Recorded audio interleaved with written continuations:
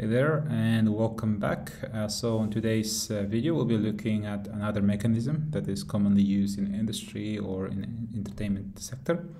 So we have a grounded object here and a platform that is that remains horizontal while it rotates.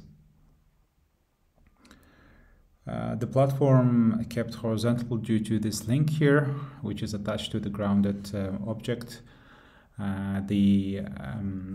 This link constrains the movement of the platform along the horizontal line, whereas this joint, the red joint, enables the platform to rotate. This way, while it's rotating, it maintains its horizontal orientation.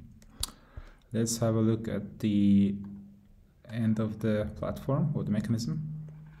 So we have a shaft here where an actuator can be attached, and a pin.